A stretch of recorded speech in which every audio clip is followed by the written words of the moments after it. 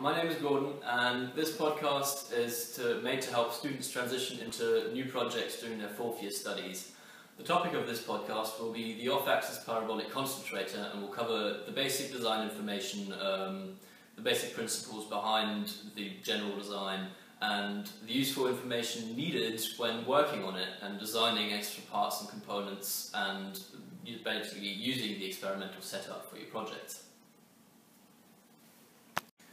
To start off, I'll explain the concept behind the solar concentrator. Incoming sunlight is focused by the dish into a fixed focal point located at the front of the system. The principle behind solar concentration is the conversion of area ratio, i.e. how much sunlight is focused into a small focal point by a large dish. The novelty within this design is that there is no shading effect on the dish, meaning that full power can be converted and that there's no need for auxiliary systems like cooling or power transportation as they are found in industry applications. A very good use for this experimental rig is the wide testing range of solar receivers, for example, CPVT, HCPV, thermal, etc. Should you require any more information on numerical modelling of such and more receivers in general, please watch the podcast made by Thomas. In order to make full use of the sunlight, the parabolic dish needs to be directed directly towards the sun. This means that the rig requires solar tracking mechanisms. To understand how these mechanisms in place work, let's look at the dish. Incoming sunlight would be coming in directly from above and be focused towards the front of the dish. This means that the dish's central axis through the middle here needs to be focused or directed directly towards the sun. Two angles are commonly required to tracking the sun. These are called the zenith and the azimuth. The zenith is commonly measured from directly above the observer, so the axis is directly vertical, and represents the seasonal progression of the sun's movement. The daily element is the azimuth, commonly measured from 0 degrees at south and being positive towards westwards, as we can see on the diagram in the picture right now. Note that the azimuth is measured from south, not from the north as is being seen in the picture. Also be seen as the elevation angle, which is the counterpart to the zenith, just measured from the horizontal axis. To be seen in this figure is the focal point, which also acts as the fixture for the receivers located at the front here. The axles are fixed to a large bearing allowing for rotation, to which also the azimuth tracking mechanism is connected. I'll show you that later. This second view of the rig shows the rear fixture for the dish to be mounted on, which is attached to the rear bearing. The tracking mechanism for the zenith movement is based on a lead screw, allowing the rack to travel backwards and forwards.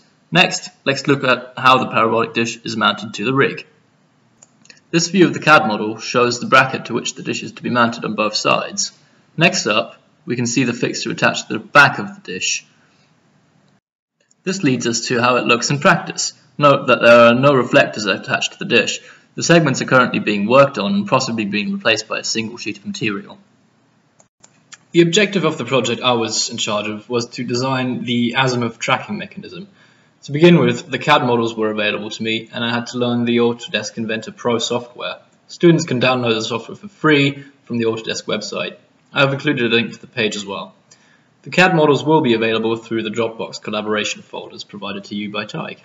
The exploded views you are seeing right now show how the mechanism is assembled.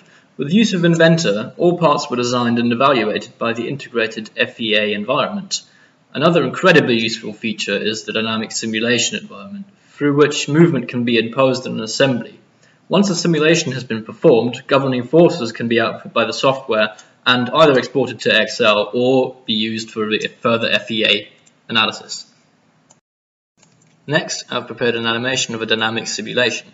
It shows how the concentrator tracks the sun, first the full zenith movement, then the azimuth tracking. I found it very confusing when transitioning towards actually building the system after spending a lot of time in a simulation environment, so make sure you have tolerance to your part drawings and don't forget to ask the technicians for manufacturing advice, as they know a lot how to reduce manufacturing time, for example, and to reduce mistakes. Here we can see the final mechanism in motion. A stepper motor controlled by an Arduino rotates the ball screw passing through the carriage. The nut to which the carriage is fixed imposes the motion, allowing the lever to push or pull the axle in the desired direction. This results in the azimuth tilting of the system. A large part of the project is dedicated to the programming of the Arduino microprocessing unit, short for MPU. It is a simple device which uses a C++ based coding language through which both tracking mechanisms can be controlled simultaneously.